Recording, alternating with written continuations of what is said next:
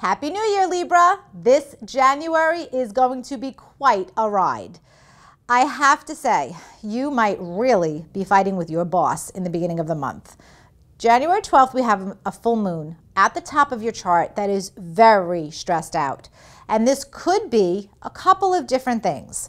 It could be you having an emotionally difficult time with your boss, and there could be some kind of an issue to resolve. It could actually be your boss announcing his or her retirement or that he's leaving his position, and you'll be thrown for a loop if that happens.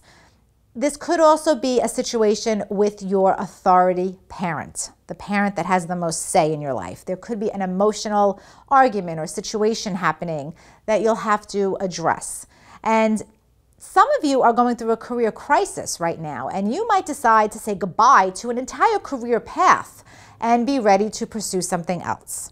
Now on January 27th, we have a beautiful new moon in your 5th house. So if you are single, you're completely focused on romantic opportunity. If you are with someone and the relationship is serious, this might be a time where you decide to start a family. This could also be, if you have a child already, this could be a time where you get really good news about one of your children. You will be thrilled about this news. And if you're launching a creative project or beginning a creative project, it's going to go very well during this time.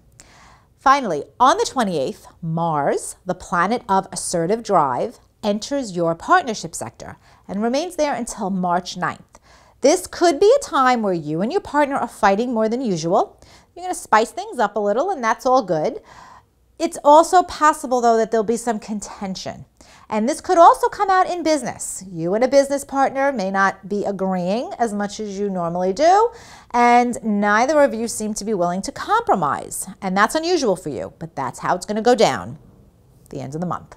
Now that you know what's in store for you this January, be sure to watch more astrology videos with me right here at Tarot.com.